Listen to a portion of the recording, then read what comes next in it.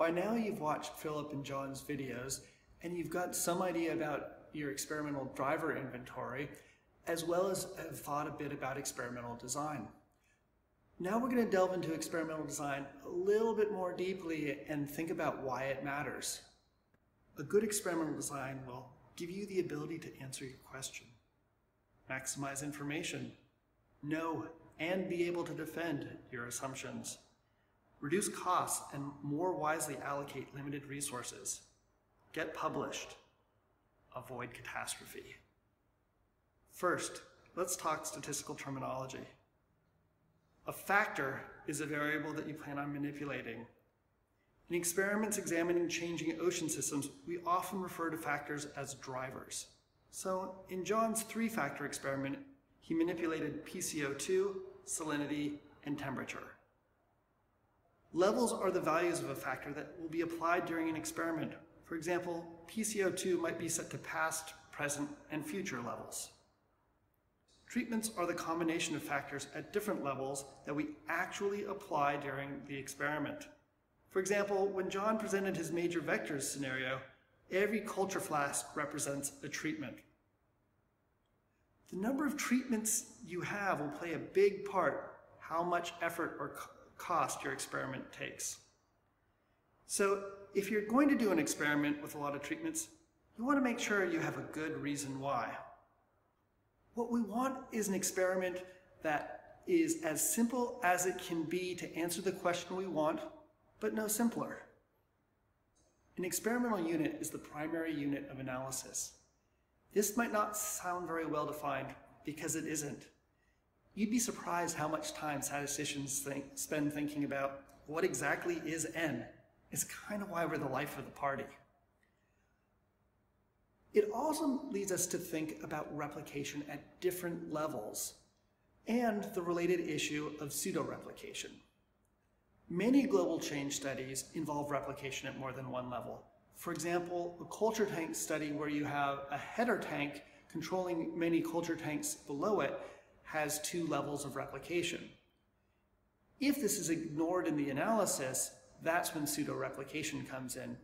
If you want to find out more about pseudo-replication, we'd refer you to the paper by Cornwall and Hurd in ICIS Journal of Marine Science. So why do we care about all of this? Well, we want to design an experiment that minimizes the effort and maximizes the information we get. But we also need to be realistic about what we can achieve. For example, you might want to do 4 levels of temperature, representative of, say, now, the future in the year 2100, and a couple of points in between in order to get some kind of a response norm. But you have a limited number of replicates. It might mean that your noise is overwhelming the signal and that difference across treatments. While we may be tempted to draw a curve that looks like this, we could equally draw some other curves like these. But let's say we cut it down to only 2 treatments, now in the year 2100.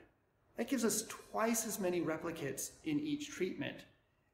By having more replicates, we may be able to get a useful answer where before we didn't have enough information to say anything useful at all.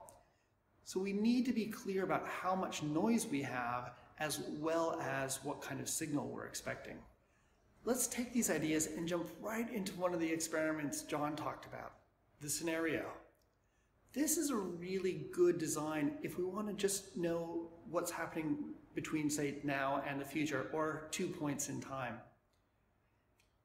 It's efficient, but remember we'll gain very little information outside of those 2 points. So we won't get a response norm or any detail like that, but we will be able to say what's going on now versus the future.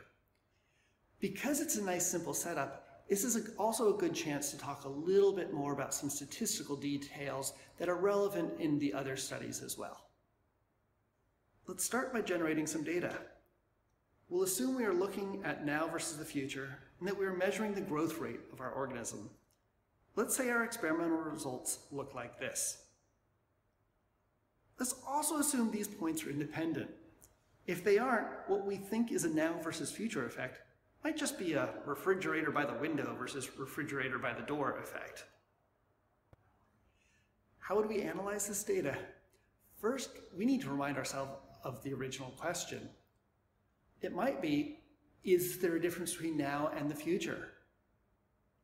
Well, yes, there is. If we were smart about what experiment we're looking at, we're probably pretty sure there is a difference between now and the future.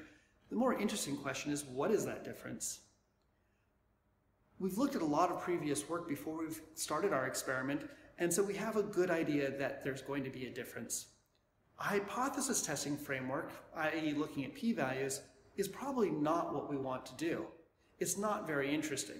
It might not even be appropriate. If we know beforehand that the null hypothesis couldn't be true, then testing it isn't a good idea. This leads us to something that statisticians are generally quite concerned with, which is an over-reliance on p-values. Instead, we are much more interested in estimation and interpretation. So if we're comparing now versus future, we can think about estimation and interpretation like this. First, we want to measure the difference in means of our two treatments. 0 is where there is no difference. We can also usually think of a value that, while different from 0, is ignorable from a biological point of view, but where values beyond that range start to become interesting. So let's look at 4 different point estimates and confidence intervals for that difference, which represent 4 possible experimental outcomes. Notice the first 2 would return non-significant results if we were performing a hypothesis test, while the second 2 would return significant results. But the confidence intervals tell us much, much more. The first interval lets us know that the difference is positive, negative, or non-existent. But regardless, the effect is not important. The second interval lets us know that we probably didn't design our study very well. Not only do we not know if our result is positive or negative, we don't know if it's ignorable or important. This is a good reason why you want to do power calculations before you do an experiment, or pilot studies if you need to. But sometimes, even if you do those, you can be unlucky. The initial estimates you put into your power calculation might have been wrong, or you just happen to get a really weird data set. When we get to the third interval, we know that there's a positive effect, but it's small enough that we've determined that it's not really that important. The fourth interval is the sort of thing that gets people excited. We have a positive effect, and we know it's of an important magnitude. So instead of simply doing a t-test and asking if there is a difference, let's look at a better question. What is the difference between now and the future? How am I going to measure it? Is that difference important? Let's make the scenario a little more exciting. By adding 3 more treatments to our scenario experiment, we have a chance at seeing the shape of the response curve. However, biology is messy, and depending on how much variability we have and how many replicates we have, we may or may not be able to see that shape. This is where the MEDDLE simulator can really help. Have a play with it and see if the data you might get is going to help you answer the questions you want. You may have noted the extreme values we chose for our 5-point scenario are outside of the conditions we are most interested in now in 2100. This allows us to test extremes, providing more statistical power overall. Particularly, you may be looking for some kind of tipping point, local maxima or minima that may happen well into the future. Analyzing this data may be a bit more complex than our 2-scenario approach. Once you collect your data, you have a few options. You can simply analyze each treatment level independently, as you would in an ANOVA, or you might want to decide to fit the response to a curve, maybe a straight line, maybe a quadratic, or some kind of smoother like a GAM to describe your gradient. Your analysis approach will depend on the questions you want to answer. It will also determine how many replicates you need and what sorts of assumptions you're making. Again, this is where the MEDDLE simulator can really come in handy. You can try different ideas, generate some data, see if you can analyze that data, and see if it answers the question you're trying to answer. Remember, a little bit of time spent simulating can save you a lot of time in the lab. And now for something completely different. At the other end of the complexity scale, we've got the full factorial design. Full factorials are good for examining all details when resources are unlimited. That is, you can look at main effects, two-way interactions, three-way interactions, and so on. But they get ridiculously complicated very quickly. If you have a full factorial, you can still do projections for now versus the future. However, your projections are no more accurate than if you just did the scenario with two levels, now and the future. So if you think about that, what that means is, say you've got 3 factors, 2 levels for each factor, 8 treatments. And if you've got 5 replicates per treatment, you've got a total of 40 replicates needed for a full factorial. If you're doing the 2 scenario, you get the same level of precision with only 10 replicates. Now let's talk about the collapse factorial. The collapse factorial is a good design when you have one factor that you're most interested in, say a dominant factor, and a number of other factors that you collapse all together into one combined factor. Collapse factorials are good for projections and also give you some mechanistic understanding. For example, it can provide information about whether the putative dominant factor is actually dominant, whether the combined effect of other factors and their interactions with each other are important, some information about the interaction between the dominant factor and other factors. This is a good design if you have a limited number of experimental units, but you still want to get some separation between a dominant factor and all of the other factors. You have to accept that the other factors will all be confounded with each other. So the information you get is a little bit limited.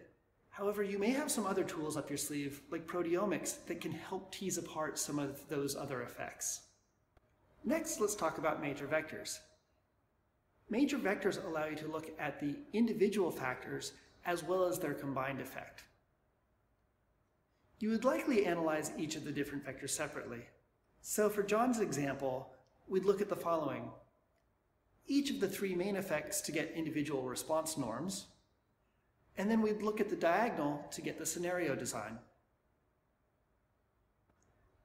One of the main take-home points is that there is no single right answer for what experimental design to use.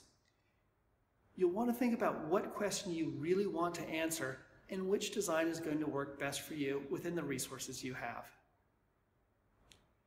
For example, as we can see in the table, if you want to look at a 3-factor full factorial study and you need 5 replicates to have enough power, even 2 treatment levels per driver requires 40 experimental units. With a similar number of experimental units, you could consider a scenario with 8 treatment levels and 5 replicates, or a collapse factorial with 12 replicates and 12 treatment levels. Another way to look at it is that you may, for example, only have 24 culture tanks, so unless you replicate in time, you'll be constrained by the approaches available to you. Remember, you don't need to answer every interesting question in one experiment. It's much better to answer one question well than a bunch of questions badly. You're probably here because you've got a really interesting question you want to answer. Expect that it will be complex and difficult to answer, and it's going to be a huge time investment. So the more planning you do up front, the more likely you're going to be happy at the end. Some things I recommend are: know how you're going to analyze your data before you begin your experiment. If you have enough information to perform a power calculation, you should do so. Simulate data and analyze your simulated data. Remember, your real data is almost never going to be as good as your simulated data. So if you can't analyze your simulated data and answer the question you want to answer, you'll be in serious trouble when you get to the real data.